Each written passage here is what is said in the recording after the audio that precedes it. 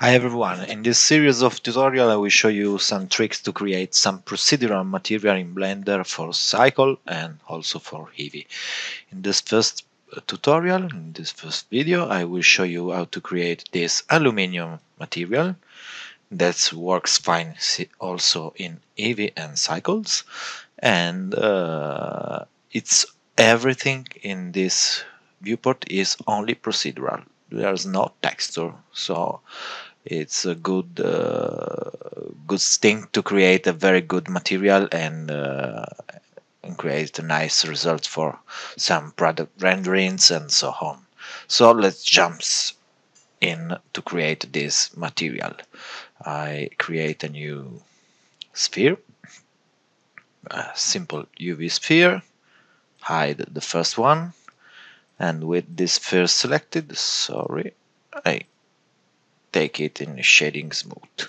After set up our basic sphere for create this material, I will go to the shader node editor and create a new principles BSDF material. For instance, we can rename it aluminium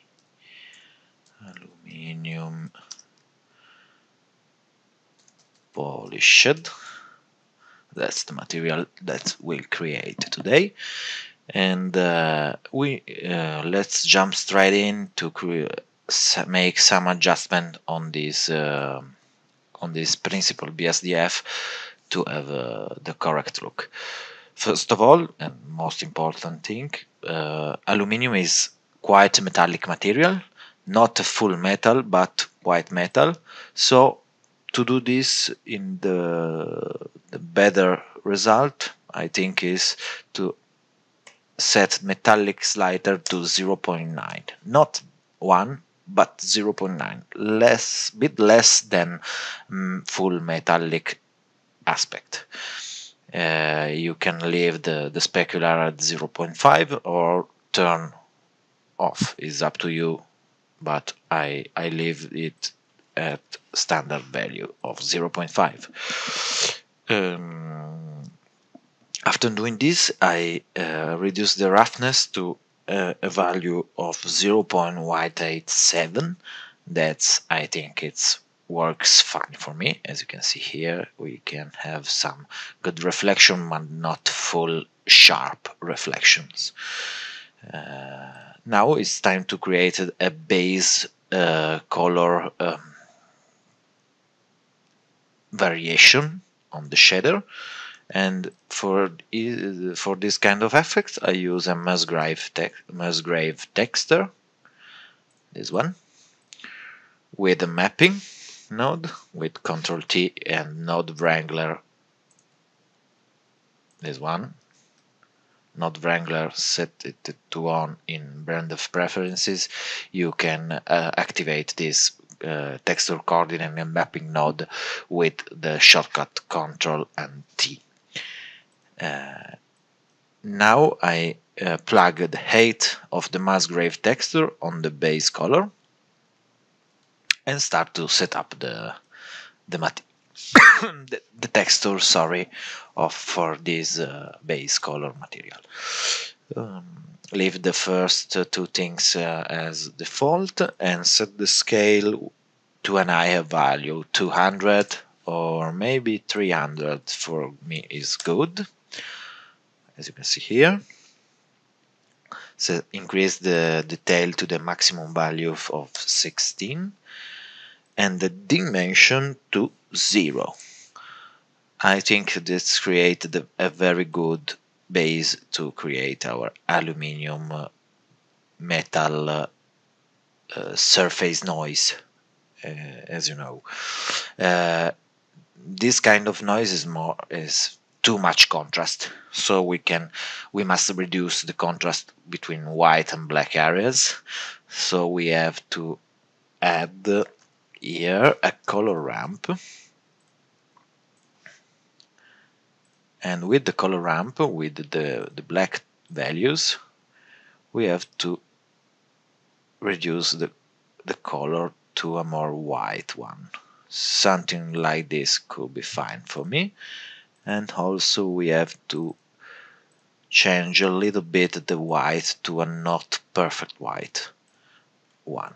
So here the results of our increase some variation on the base color of this material.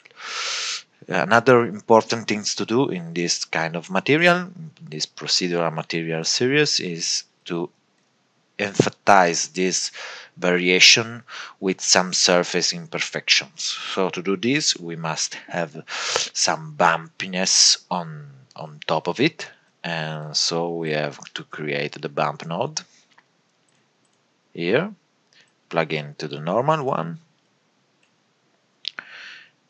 and in it insert a noise texture.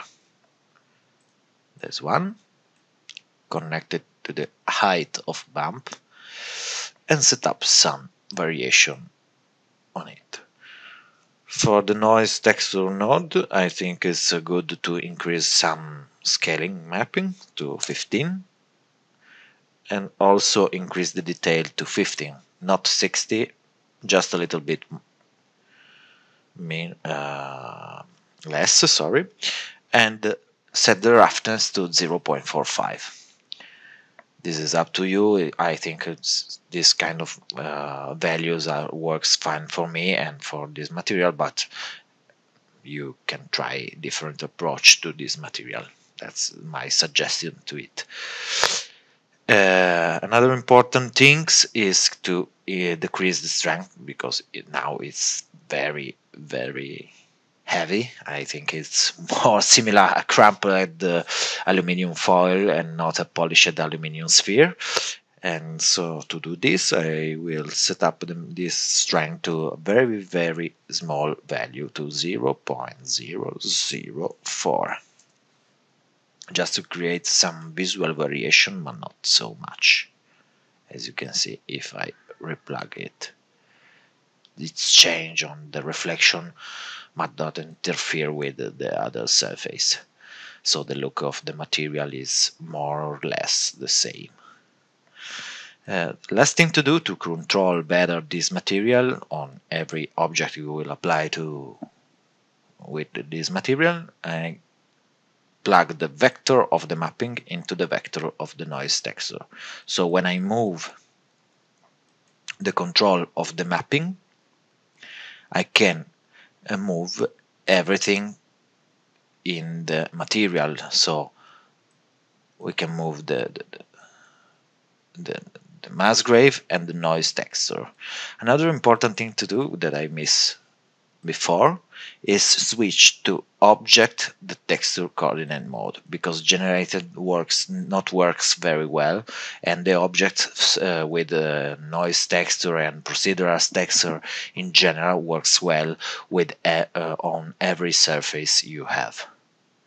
Maybe you can try with UV also. That's work fine if you have some particular UV applied on this kind of material. So now, if we can, as you can see, we can rotate the texture and move it up and scale it to create whatever you want on this base material.